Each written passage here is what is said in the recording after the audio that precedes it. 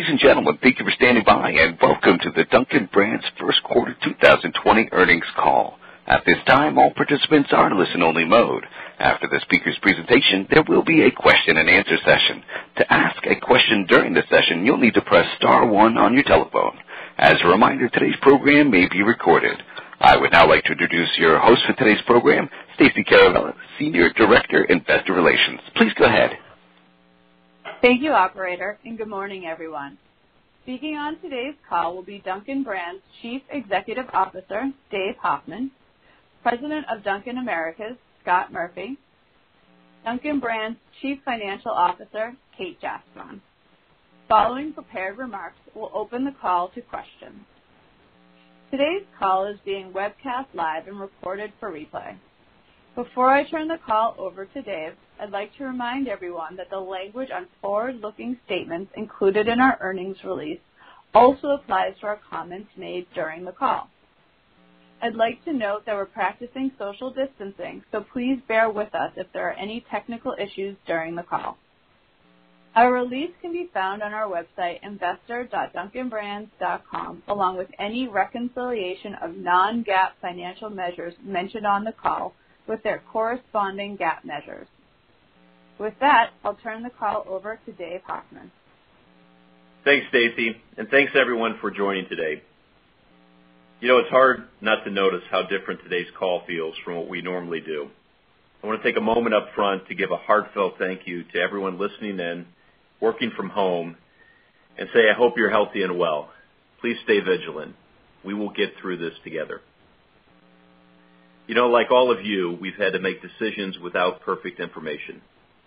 What has served this leadership team well navigating through this, and all of you, I think, know my years internationally, having been in almost every crisis management foxhole possible. Early on, we rallied around a phrase that no one will remember an overreaction, but they will certainly never forget an underreaction. Our response to COVID started early based on lessons learned from what we were seeing abroad. From day one, our goal, our duty, our obligation has been quite simply to do the right thing. Nothing is more important to us than safety. The decisions we've had to make over the last month are uncharted, but we've moved quickly to do what's right in the face of uncertainty. We've chosen to do what was timely over what was flawless. We've protected people over dollars.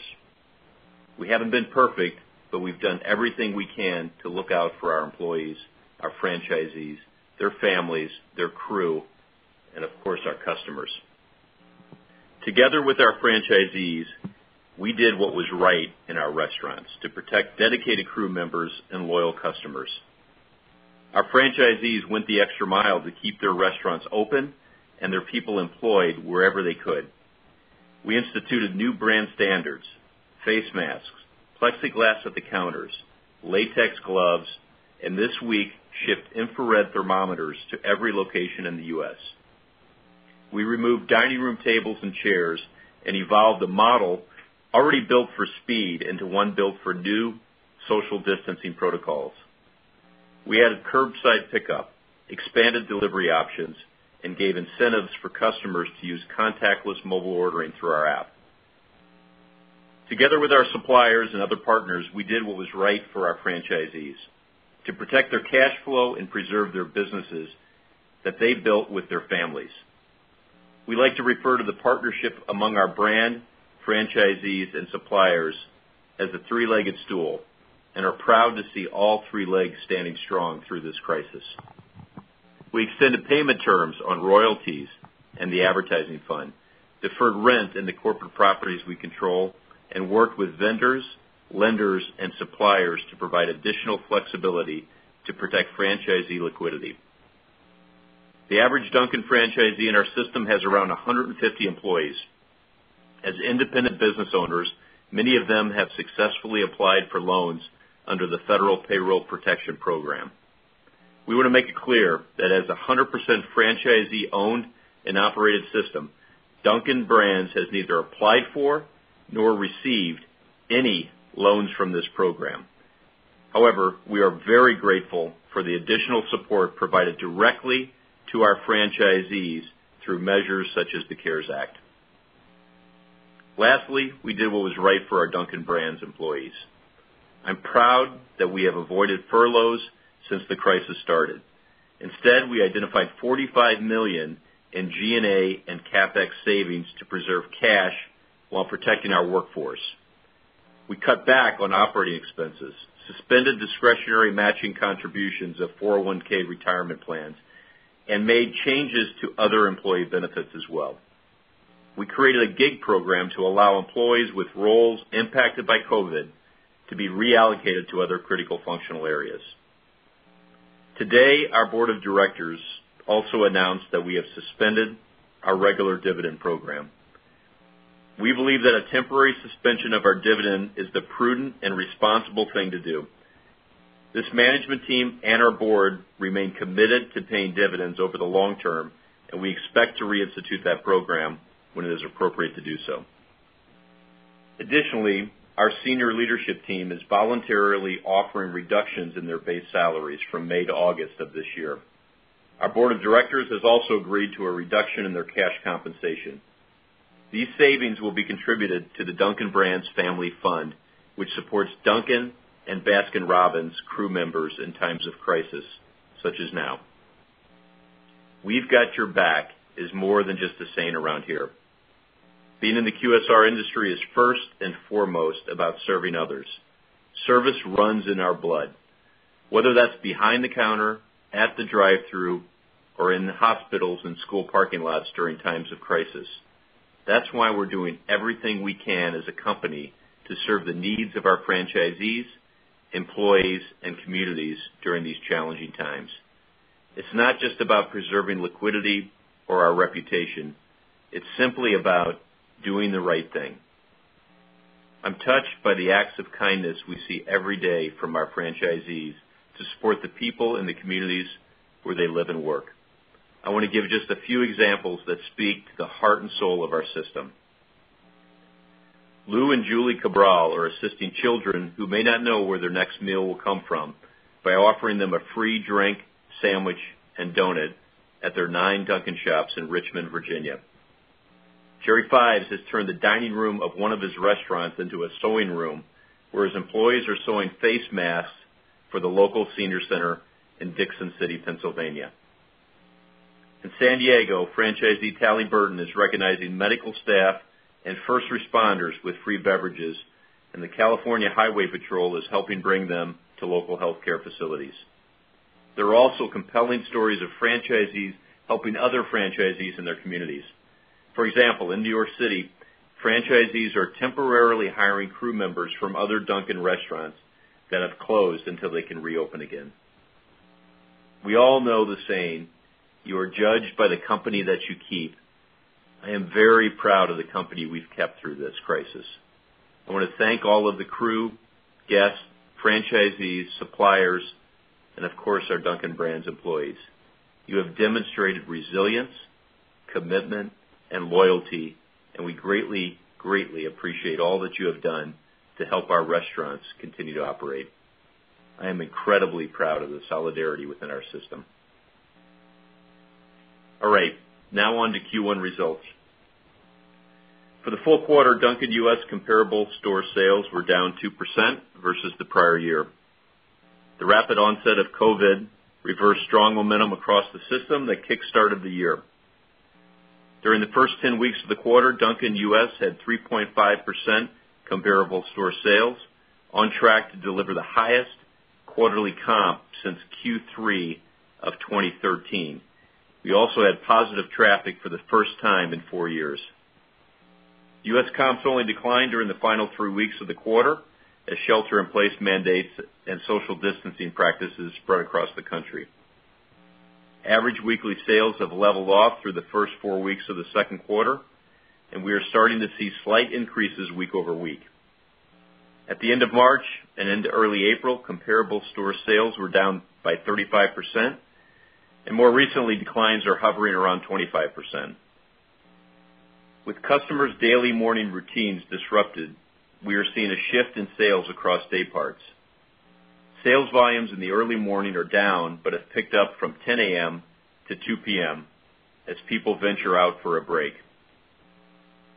Approximately 90% of our Dunkin' U.S. system remains open for off-premise consumption. The 1,000 or so restaurants that are temporarily closed are primarily located in transportation hubs, college campuses, and the dense urban centers like New York City and Philadelphia. Over the past few weeks, the closure rate has slowed, and the number of open stores has been increasing. As we continue to serve our guests during this crisis, we are also focused on ways to quickly bring back morning rituals in the post-pandemic world. We believe our high-frequency, low-touch, affordable ticket business model will serve us very well in the new reality. Now moving to Baskin. Baskin-Robbins U.S. also delivered solid results during the first quarter, with comparable store sales up 1.8%. Through the first 10 weeks of the quarter, Baskin had 11% comparable store sales and positive traffic. We're pleased to see the quarter close with positive results, despite the impact to sales and traffic from COVID. More than 90% of U.S. locations remain open today. Our international business was also on track to deliver significant gains in Q1. Through the end of February, Dunkin' International had 7.2% comps, and Baskin International had 7% comps.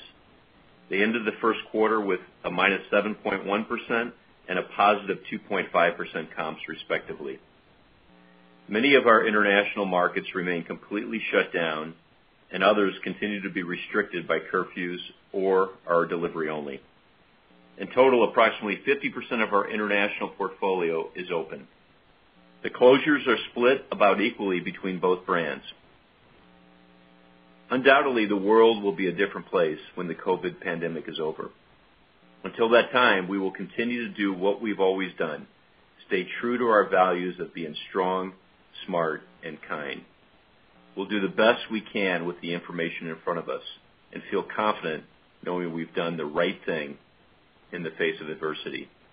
We think people need a little joy in their lives right now, and we're proud to play a role in providing that safely. Once again, I want to thank all of the crew members, guests, franchisees, suppliers, and Dunkin' Brands employees who have had our backs during this crisis. And now I will hand it over to Scott to cover the Dunkin' U.S. business in more depth. Scott. Thanks, Dave. These are truly unprecedented times for our industry, our franchisees, and our communities. But I've never been prouder of how we've come together with our franchisees than in this time of crisis. We've been guided by 4 key principles. 1, ensure the safety of our franchisees, crew, and customers. 2, provide flexibility to simplify the operations in restaurant. 3, support our franchisees with financial assistance where possible. And 4, empower quick, field-based decision-making as conditions change. As I talk about each one of these, it's important to note that everything we've done over the past 7 weeks has been done in concert with our franchisee leadership. And I want to publicly thank them for their tireless efforts as we stand shoulder to shoulder in this crisis. Ensuring the safety of our crew and customers will remain our top priority. We quickly made a series of decisions as the COVID situation escalated.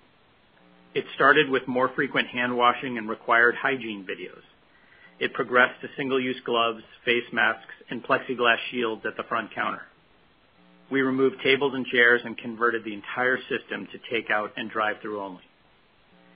We marked 6-foot increments on the floor tile to encourage social distancing when in line and suspended our refillable mug program.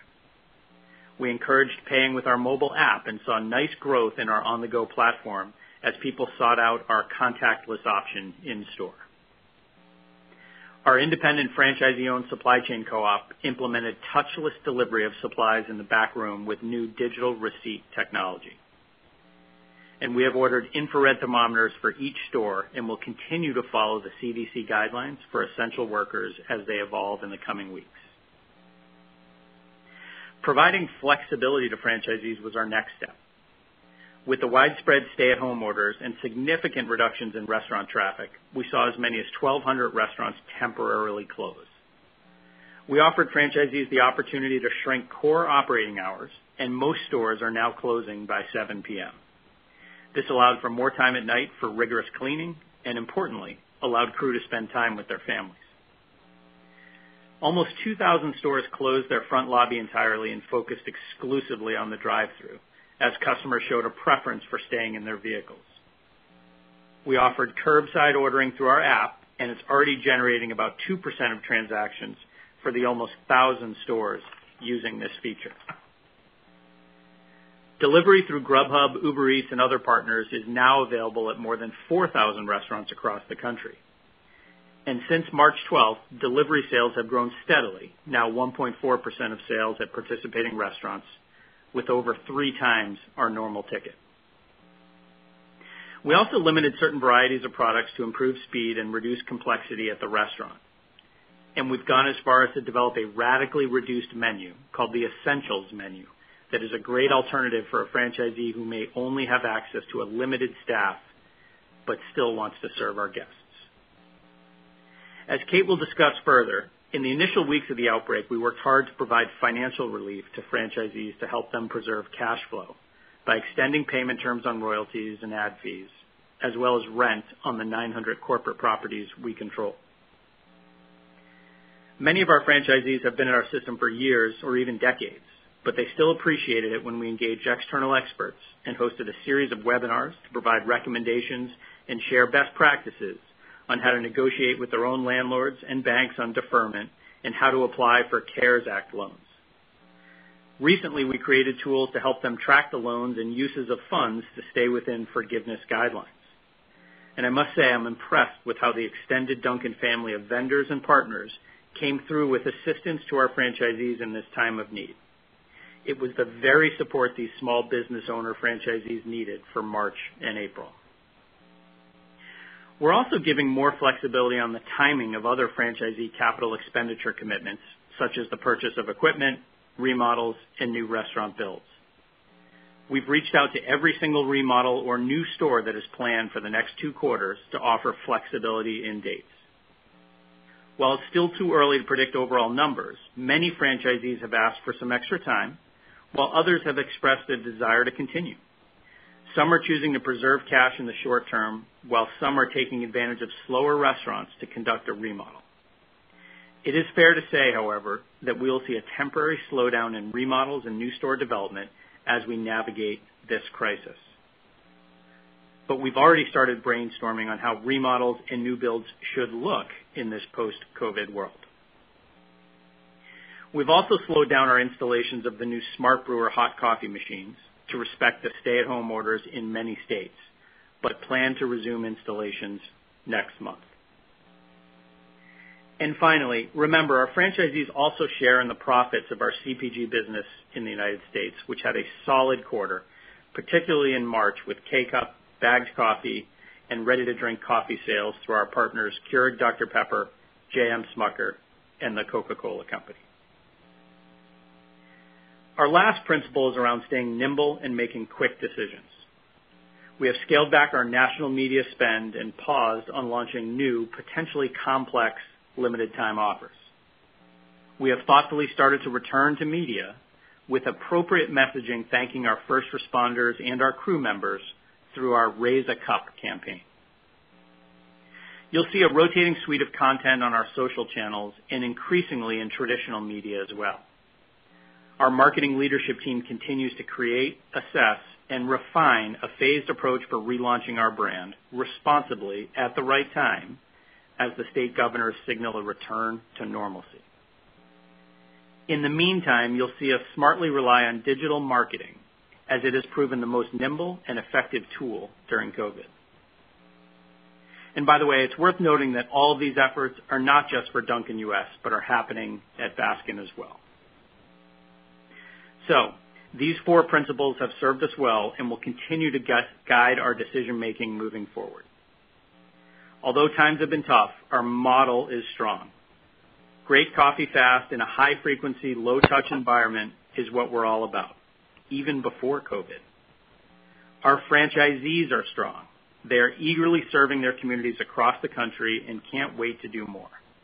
I'm so proud of all the work of our teams, our partners, and mostly our franchisees and crew members have accomplished.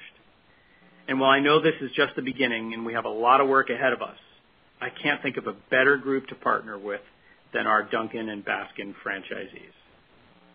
And with that, I will turn it over to Kate to cover our financials and liquidity.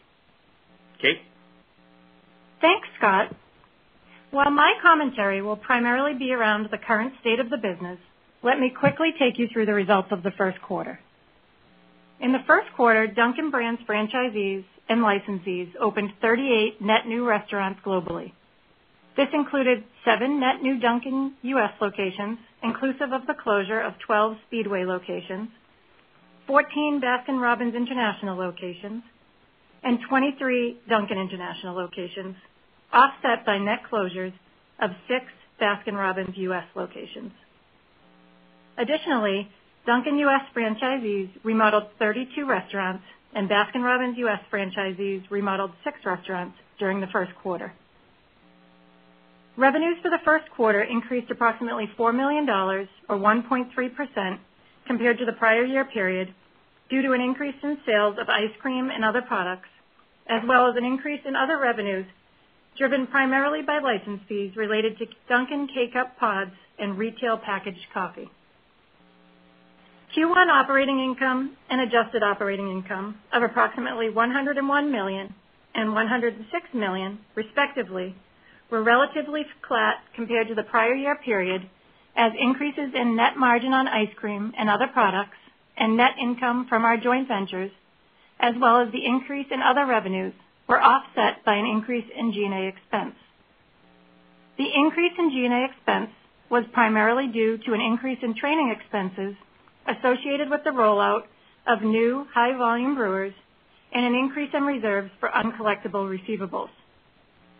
Net income and adjusted net income for Q1 of $52.1 million and $55.5 million, respectively, were relatively flat compared to the prior year period. Diluted earnings per share and diluted adjusted earnings per share of 63 cents and 67 cents, respectively, also remained flat compared to the prior year period. We should note that first quarter adjusted operating income included approximately $7 million of estimated impact related to COVID-19, including the impact to royalties, bad debt reserves, and G&A expenses relating to the safety materials and training. Although we deferred royalty, advertising fee, rent, and other cash collections the last few weeks of the first quarter, we continued to recognize revenue. It's in times like these that we appreciate the low cash needs of our business model. We also ended fiscal 2019 with one of the highest cash balances since we became a public company in 2011. We returned $97 million in cash to shareholders during the quarter, including $33 million in dividends and $64 million through open market share repurchases. Let me be clear. We stopped repurchasing shares under our share repurchase program as soon as it became clear that we would be unable to predict the immediate impact of COVID-19 on our business. Given the market uncertainty arising from COVID-19 and to ensure we could continue to have access to funds, we took a precautionary measure in March and borrowed the remaining $116 million under our variable funding notes.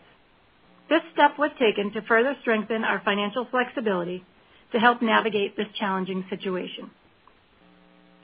Excluding cash reserved for gift cards and advertising funds of $195 million, we ended the quarter with $381 million in unrestricted cash held domestically and $25 million held in accounts outside of the United States.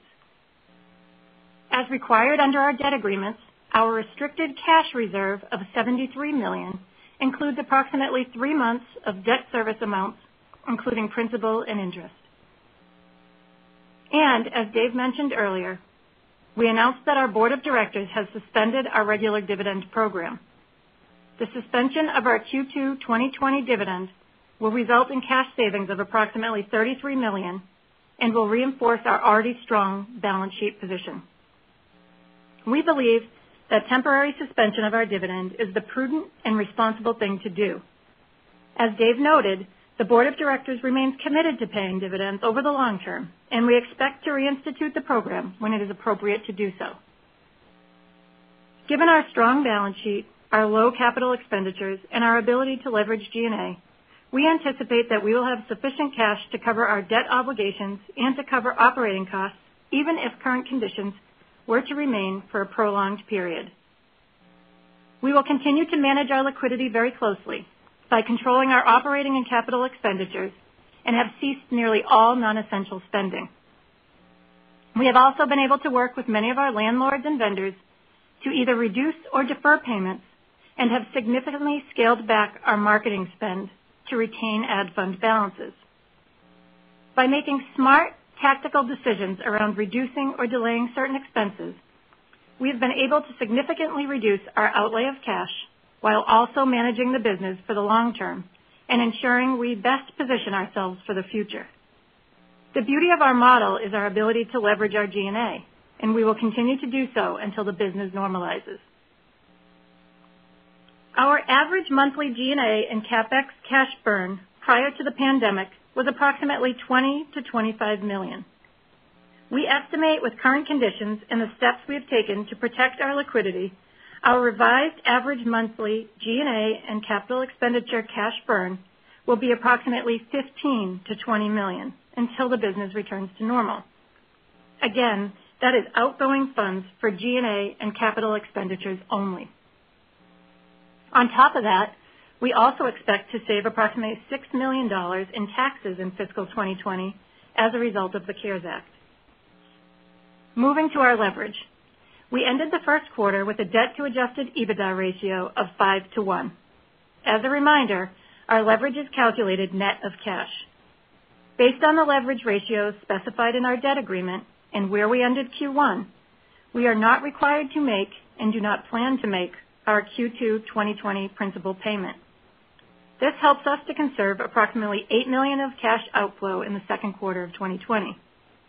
It is also important to note that we do not have any maturities coming due on our debt until February of 2024. Turning to debt covenants. The primary financial covenant under our securitization is a debt service coverage ratio. The ratio is calculated at the end of each quarter on a trailing 12-month basis.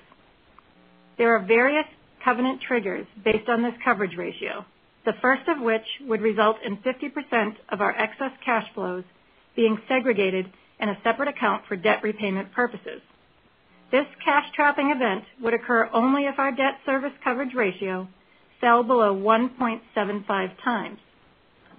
We finished the first quarter of fiscal 2020 with a debt service coverage ratio of 3.27 times.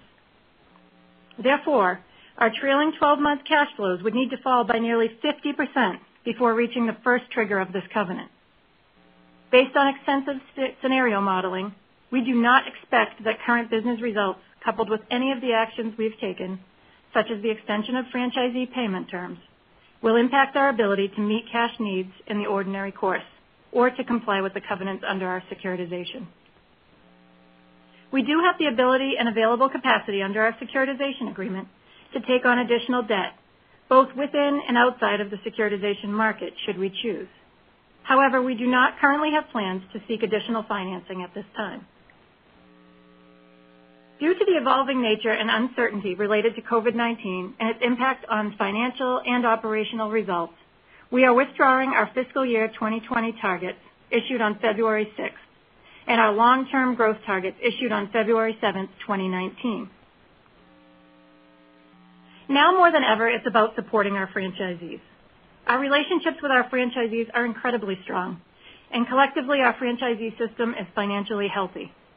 We are working hard to ensure our operators have the financial resources and store-level liquidity to get through these challenging times.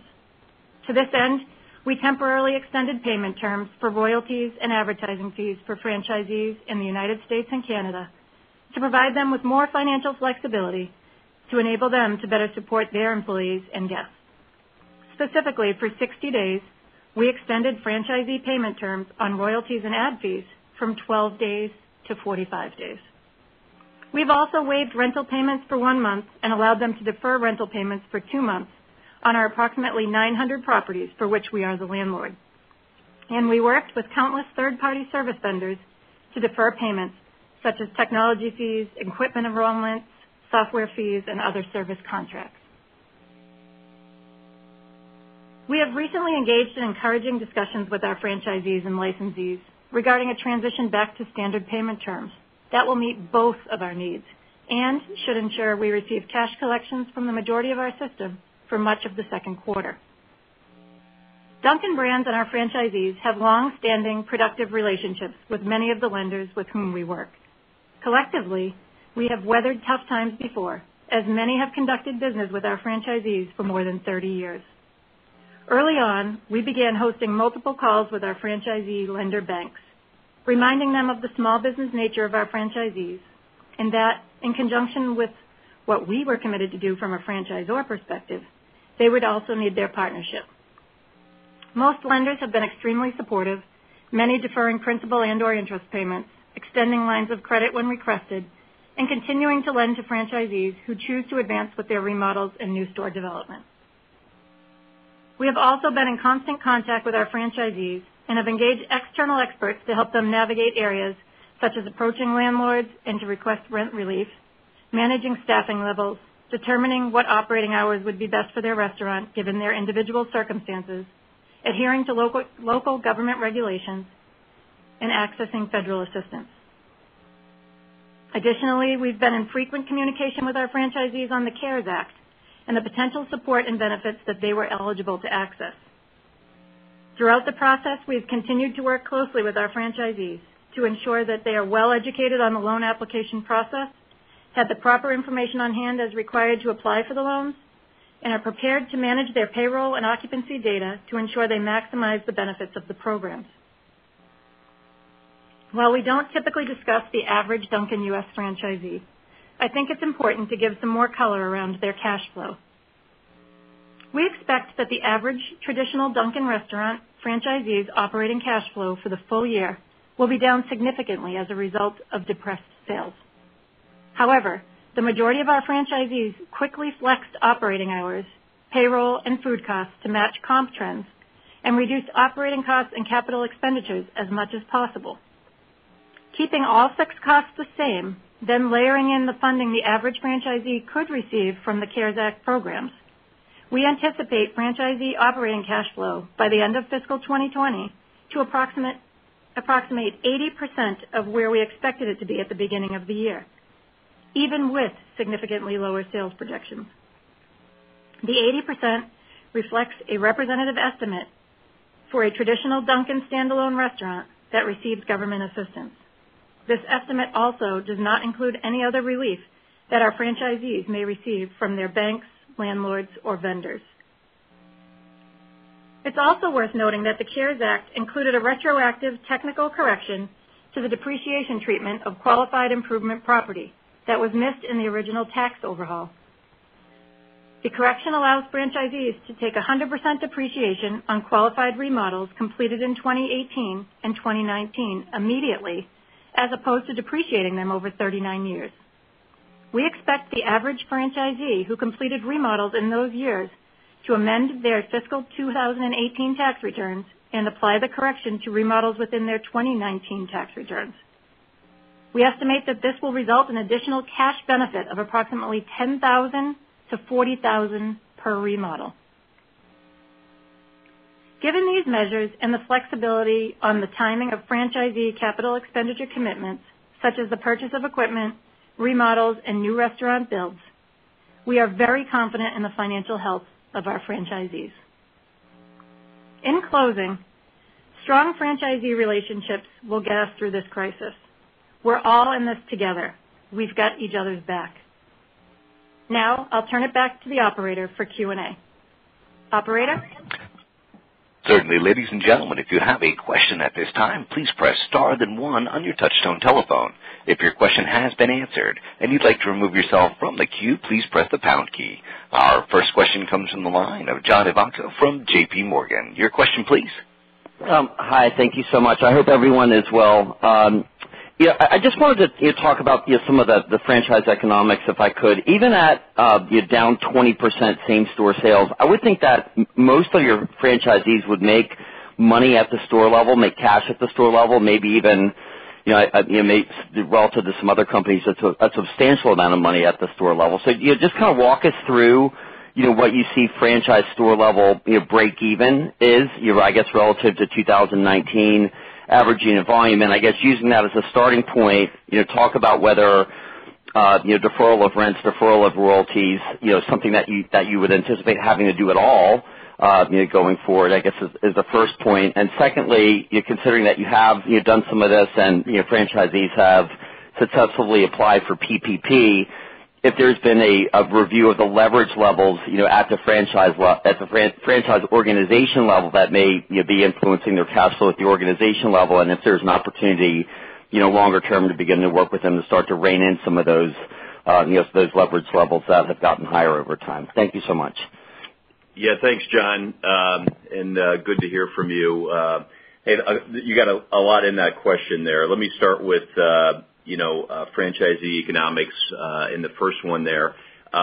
Look, Scott and Kate's team put together what I thought was a really smart tool that they sent out to the franchisees to show various breakpoints with the comp sales going negative. And so there was a breakpoint to your comment. There was a breakpoint at negative EBITDA, but then there was a breakpoint further down that in order to cover fixed costs. So I think this allowed each franchisee to evaluate where they were at, their fixed cost needs around, whether it was rent and utilities and debt and things like that, and how far they could go down. So we modeled that out, and it was a tremendous tool to help the franchisees say, even if you got to the negative EBITDA level, you were still better off staying open. And we never had to touch that point, but it was a really well-delivered tool. And I think, to your comment, yes, we've weathered well even at those aggressive negative comp numbers. We've seen some uptake recently. There's a whole bunch of factors that you can imagine around that, whether that's stimulus or markets opening up, et cetera. So that's been one that I think has been really good for us to see with the health of our franchisees. On the deferral program, we've just introduced a program on how we're going to collect that. It was in collaboration, a partnership with our franchisees, and so it's got various levers to pull for the franchisee to help them with their liquidity. Some are stronger than others, but we wanted to, as Kate said in her comments, this was all about making sure that we protected the financial health of our franchisees and made sure that they were strong during all of this. So we're not going to give out too much details around that, but our franchisees are pleased with our extended rent payments, our extended franchisee fee and marketing fee payments. So we feel good about that. And I think let me leave it there unless you have another follow-up, John.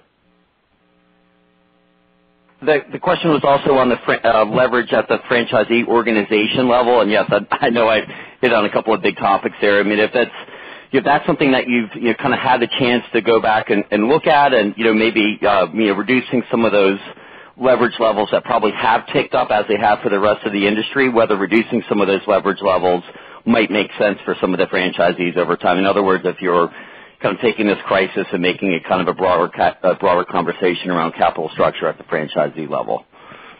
Yeah, John, this is Kate. Great question. And I would say one of the best things that's come out of this, if there's anything, is we've proven that our relationships with our franchisee lenders are strong and enhanced those. So I actually feel like our franchisees, the majority of them, are in a very good place. Obviously, some are more levered than others. Those that just did new store openings or remodels in the past few years tend to have a little bit more leverage, and obviously the larger the organization, they may have more leverage. But we feel very good about the health of our franchisees. Our lenders stepped in very quickly to help defer principal and interest to work through with the franchisees. They also continue to lend to our franchisees that have decided to pursue their remodels and openings, which I think is a great sign of their belief in the health of our system. And so while we are working with our franchisees, there's the very few that may be in a distressed situation. We have a group that's working with them on helping them get through these situations. It's a smaller population than I think you believe, and I think we have great ability to work with those lenders. Thank you so much. Thanks for the color. Thank you. Operator, next question. Our next question comes from the line of David Palmer from Evercore ISI. Your question, please. Thanks, good morning, and great opening remarks this morning. I hear you guys are doing a great job out there in terms of support. Wanted to ask about, you're thinking about the pace of recovery, and where I'm going with this is, there's been this income that consumers have gotten from the checks that started coming through on April 15. A lot of restaurants out there got a big boost from that. And the boost hasn't been as great for some of the coffee players, and it kind of shows where coffee fits in people's lives. It really comes from being on the go. So you guys need people to get back to work, and so we're going to have unemployment factors. We're going to have the social distancing factors. How do you think about this in terms of your pace of recovery through 2020, and how are you thinking about ways to combat the inevitable lingering unemployment that we're going to have as we go into 21? Yeah, thanks, David, and a lot of good nuggets in there as well. I would say the first thing, in terms of what the new reality is going to look like, the way we're preparing for that, however soon or long it takes to get there, is, look, it's going to be around safety, of course, and then how to access brands in a big way. And we've made a lot of investments in that, but we're continuing to accelerate that. So on the safety side, we don't look at these as costs. We look at these as investments. So we've got a brand standard around gloves, masks, plexiglass guards, and just this past week, Scott and team have shipped infrared thermometers to every restaurant, Dunkin' and BR, in the U.S. And so those are investments that we made that we think is going to be critical. Do I feel safe as an employee? Do I feel safe as a customer? And they're going to be looking for trusted brands to deliver against that. I think the second thing that you touch on is access to brands. We've actually seen, and look, whether it's stimulus checks or probably a host of other factors, you heard us talk about in March, minus 35% comps was probably the deepest. Now we're hovering around minus 20 to minus 25%. Somewhere in that range. And again, it's going to be about how can you create greater access to your brands. Before the crisis, 90% of our traffic was some form of takeaway. So it was easier for us to accelerate into this. But, drive-throughs, we've added 1,000 curbside locations during this. Delivery, we've doubled our footprint from 2,000 to 4,000 stores. Digital, we were making a lot of investments, and Stephanie's on the line. She can talk about 1 in 5 transactions now are through a loyalty member. On the go is doubled during this. And even channel, while we're a habitual brand, channel, we do $1 billion of retail sales through channel. And in the grocery, our bag coffee and our K-Cups are up around 20 to 30% now, outperforming the category. So we feel good about that. You're right about the high unemployment numbers. And, value is going to play a part, and that has been one of the strong pillars of our triangle offense, which was, all about beverage and menu innovation, value, and digital acceleration. And so value will continue to play a major role in whatever that new reality looks like. So we think we're well positioned, and this is a business model that we've been refining for 70 years. And again, I think Next Gen and what we're doing around that just continues to fit in that new reality. Thanks, David. Thanks, Dave. Thank you. Our next question comes from the line of John Glass from Morgan Stanley. Your question, please. Hi, thanks. Good morning from Boston. And, yeah, we've pivoted to an at-home model here, too. We've got the biggest can of Dunkin' coffee I think I've ever seen on our kitchen counter, so helping those 20% at-home business grow. First, on the business, right, so since it's a morning business and since the work from home and disruption of that routine is going to be disrupted for a time being, how do you think about how you can drive business outside of the traditional morning hours? Are you already thinking about either promotional activity or operational changes that can get people through, in the non-traditional hours? And then I had a follow-up on the franchisee health, please. Yeah, and thanks for the Dunkin' love in home. We want to be there for you however you want to use us. John, as you know, and David said this earlier, we get people started in the morning, and we do well when people are moving about. We've seen the decline in the 6 a.m. to 9 a.m. Part of the business, but we've seen a nice uptick on the 10 a.m. to 2 p.m. So we're positive in that time frame. So, whether that's, people are getting a little cabin fever and they want to come out for their cup of coffee or whatever, but we feel like we've been able to capture that. And if you remember, our approach here has always been to move into that second day part in the afternoon. We had our happy hour promotion. So customers have started to become accustomed to us. The espresso played very well to that. Some of the snacking that we've been working on. We've got croissant stuffers in the restaurants right now that play to that sort of afternoon occasion, and we think there's a lot of simplicity in the preparation of those for the franchisees, but they also pair very well with our espresso and iced beverages. So we think we can make that appropriate shift. But again, I keep coming back to the first priority is customers are going to seek out trusted brands, and we are one of those trusted brands. And then we've made, I think, smart strategic investments into safety. But then it's going to be about access, and we've been really heavily vigilant on expanding our access and accentuating that, whether that's, again, digital acceleration, drive-through, delivery, curbside, channel, et cetera. We are continuing to double down on that. We're very pleased with what we're seeing out of digital. We've got 400,000 new members, what we call our 90-day active users. We've grown that by 400,000 new users from Q4 to Q1. So a nice number on our base. And On the Go has doubled, and in many of our non-drive-through locations, it's even greater than that, 4x, 5x that. So we feel really good on how we're positioned and how we're going to win in that new reality. Thank you.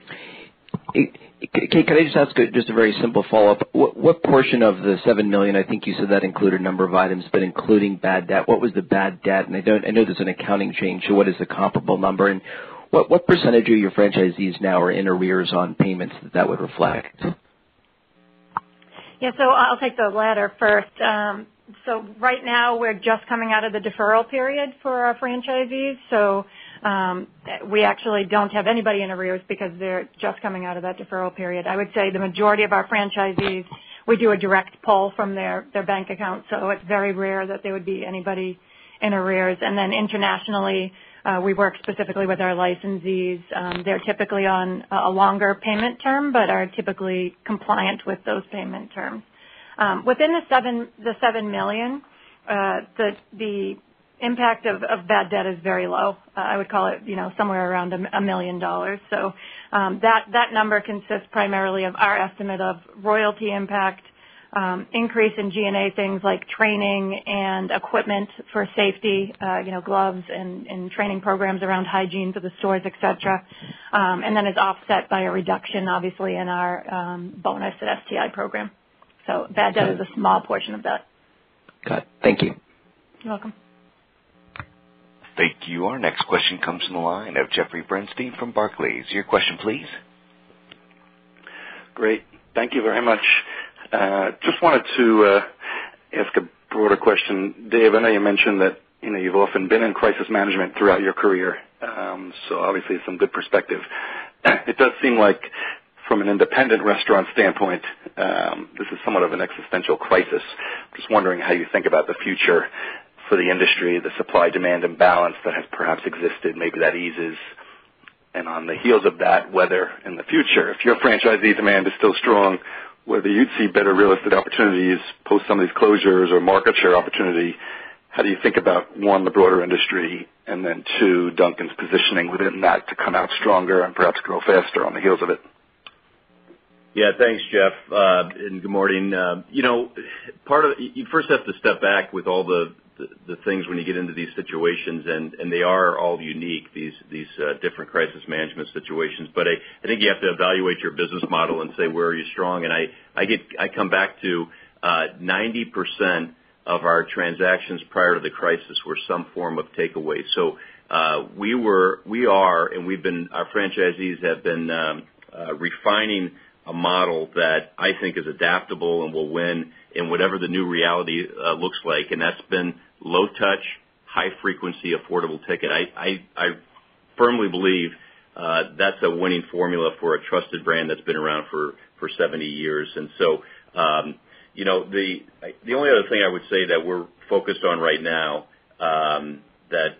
we've done a lot of really great work led by Scott and Kate and a whole bunch of people behind the scenes with our franchisees, and whether that's webinars, weekly calls, we've been very tight as a system, and making sure that all three legs of the stool, our franchisees, our brand, and our suppliers, are all equal. So our solidarity was great before. It has never been better than it is right now, and so we're heavily focused on coming out of this.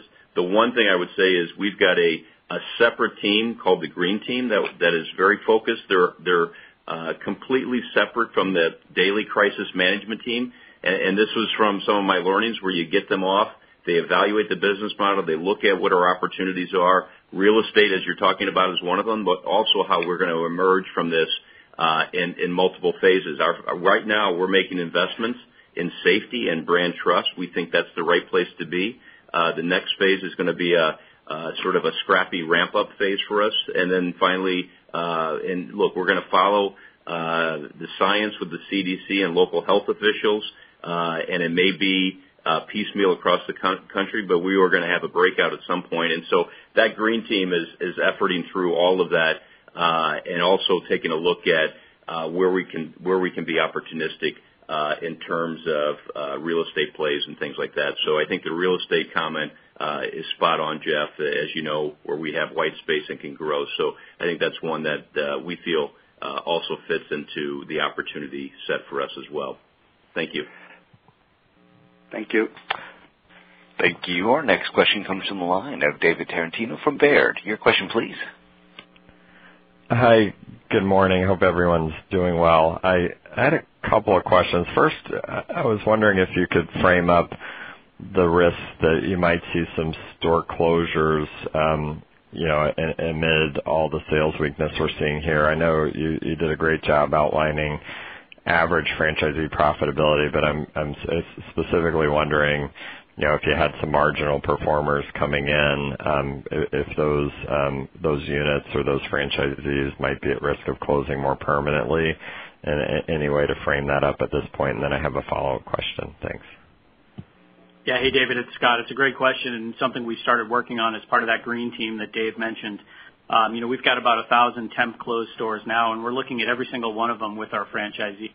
Because you're absolutely right. Maybe some of those low-performing or marginal-performing stores, maybe there is an opportunity to consolidate, to reload, to add a drive-through in a better location, and we're starting to have those conversations with the franchisees now. A little too early to put our arms around exactly how many, but we're having those conversations right now. Great, thank you. And then the second question I had was related to the morning day part. It's a lot of kind of routines and routine behavior, and I guess as consumers have been knocked out of their routine for a prolonged period, and it might be an even longer period, just wondering your thoughts on how you get them back on the routine of going to Dunkin' daily, and what levers you plan to pull to try to drive that business. Yeah, David, on that one, you're right. We're very much a habitual brand, and it's what the team is working on, whether that's in the ramp up or the breakout phase. Value is going to play a big part in that, and sort of a welcome back, thank you to America type of campaign. So we think because we've been strong in that area, we think that's going to play very well. Our guests have really appreciated that we've been open. We've been very focused, as I said, on safety, but we've been trying to do the right thing in the communities that we serve, stay open, serve those first responders, healthcare workers, all the people that are keeping the communities running right now. And we've been doing that, and our franchisees have been incredible with their restaurant crews during all of this. So and we have to look at what's the mindset of the consumer going forward in terms of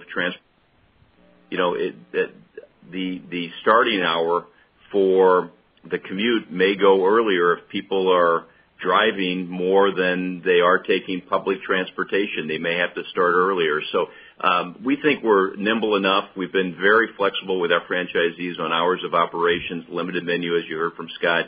But we think we've got a business model that is nimble and is built for what the new reality, whatever it's going to look like. We're ready to adapt and win in that environment. Great. Thank you. Thank you. Our next question comes from the line of Matt DeFrisco from Guggenheim. Your question, please. Thank you. Kate, thank you for all that detail on the cash flow. I think that's important to understand. I just wanted to understand how many stores potentially could fit in there. What % of your franchisees roughly received the CARES Act? And then if you could just remind us, looking back in 18 and 19 on those remodels, how many stores have that potential, or how many franchisees sort of fall in and getting that potential of the 10 to 40K cash benefit also? Yeah, on the CARES Act, we haven't actually collected how many of our franchisees have applied. I would just say the majority of our Baskin franchisees, own less than 2 stores on average. And so that was clearly a great program for them. And then on the Dunkin side, the average franchisee employs about 150 crew members. So also a great program for them. So they had relationships already with many of the lenders and banks that helped them work through the SBA process. We believe PPP was the program that they preferred through the CARES Act, but I think the majority would be eligible and would qualify for the payroll, waiver that would come out of that. But unfortunately, we don't have data collected on how many of them received them. The majority, I'm expecting, have. And then on the remodel side, how many sort of get that 10 to 40% accelerated depreciation benefit? And that was not included in your 80% cash flow metrics? That would be on top of it? It is actually included in there at the lower end. So we put the 10,000 in. There's hundreds of stores that have gone through the remodel process, and actually Baskin US would also have some of those as well. So hundreds of franchisees, they can actually amend their 2018 tax returns as well as apply it in 2019 and then take advantage now as we go into 2020. Okay. Thank you so much. You're welcome. Thank you. Our next question comes from the line of Eric Gonzalez from KeyBank. Your question, please. Hey, thanks. I'm glad everyone sounds like they're doing well. I appreciate the commentary on same-store sales trends, but if you could maybe clarify whether you removed the temporary store closures from the comp base. I think in the release it said that the down 25% was excluding the store closures, and then I have a follow-up question on perks. Yeah, that's a great question. So the way that our comp works is if a store reported a sale, any sale, in the week in this year versus last year, it will be included in that comp base. So for the weeks that they closed, they are included in there. If they've been completely closed through the week, they are removed. So the guide that Dave was referring to, approximately 20 to 25%, excludes the majority of the approximately 1,000 temp closed. We anticipate if you put that in, it's probably about another 5 basis points. Does the down 35% number that you spoke about at the trough, does that include the closures or exclude the closures? I'm sorry, could you I couldn't, you cut out in the middle there. Could you repeat that? The negative 35%, the trough comp decline in late March, does that encompass the 1,000 stores closed over that time period? No, it was consistent the exact way that I just described it. So if the store was open for any day during the week, it was in. If it was closed. Okay. Can you hear me? Yes. Okay. On perks, as a follow-up, I don't think there was a lot of commentary in the prepared remarks, but maybe there's a little bit in the Q&A. But I was wondering, is the crisis an opportunity to, expand the usage of your mobile app and perhaps drive user growth? And if you could talk about the percentage of digital orders either before and after the crisis began, whether you saw any increasing or acceleration in user growth. Yeah, Stephanie's on the line here. Yeah, go ahead, Stephanie. Hi, thanks, Dave. Hi, Eric. It's Stephanie Meltzer-Paul. Yeah, we've been really pleased with our performance on perks. We're up about 300 basis points just from March to April. So right now, perks is around 18% of sales and 20% of transactions, and it's growing every week. As Dave mentioned previously, our on-the-go is doubling. We're up to 7% of rooftop sales coming from mobile ordering. We've been definitely leaning into our marketing and being able to acquire 400,000 new active members quarter over quarter.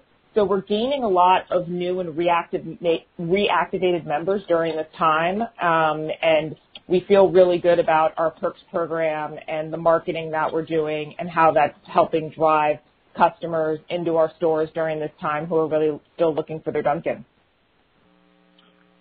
Thanks. Appreciate it.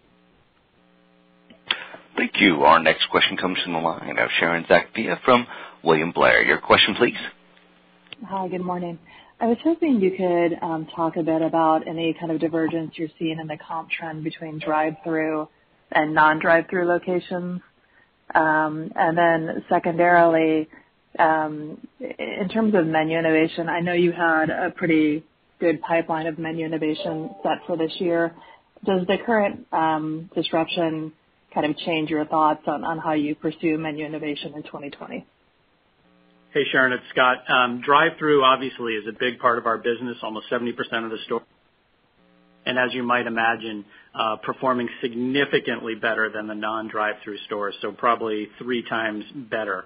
And it's interesting to note stores that have a drive-through, almost 94 or 95% of the sales are going through the drive-through. So it speaks to how powerful that drive-through is. And not surprisingly, the markets that have predominant drive-throughs are doing better than those that don't. You know, Dave mentioned curbside, which is sort of a drive-through for the non-drive-through, if you will, and we're seeing some nice growth for stores that don't have a drive-through when they've started to add curbside. So it's a good way for the consumers to get that product without having to come in the store. As far as innovation, we do have a strong pipeline lined up moving forward, but we are looking at it exactly as you mentioned. You know, as the consumer behavior probably changes a little bit, as that day part shifts a little to the middle of the day, as people start to maybe do a little more bulk ordering or even on the go, we are looking at different products for different day parts. So that is part of the pipeline and the innovation work that we're looking at. Okay. Thank you. Our next question comes from the line of Dennis Geiger from UBS. Your question, please. Great. Thanks for the question. Dave, you touched briefly a bit, I think, on some of the potential future white space opportunities that could arise emerging from this. Just wondering if you could talk a bit more about some of the puts and takes around unit growth considerations looking out over the next couple of years, maybe, you know, recognizing you don't have a crystal ball, but how do you think about maybe some of the incremental opportunities that could arise, and then kind of thinking about some of the, you know, how difficult maybe access to capital may be. I think all the color on the health of the franchisees is great, but just anything more, Dave, that you could provide on kind of some of those puts and takes looking ahead, knowing what you know right now. Thanks.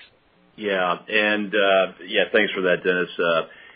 Look, if I step back and take a look at the next gen model that we've got out there, you know, again, that is built, I think, for this new reality. And when I talk about access and having great access, we may accentuate certain things, but it's a heavy focus on drive-through. It's a heavy focus on the go and expanding that to a higher level. So there may be more things that we accentuate as part of this, but we think that's a model that plays well going forward. We're really pleased, not able to share at this point, but we're pleased with the willingness of the franchisees and to reaffirm their determination to continue to grow and remodel. And I think the future has gotten a little bit more clear over the last month, but we're pleased with what we're hearing out of the early signs of the franchisees and their willingness to go after growth. And look, you know, you got to balance a fine line between doing the right by your system and doing right by communities. If there's opportunities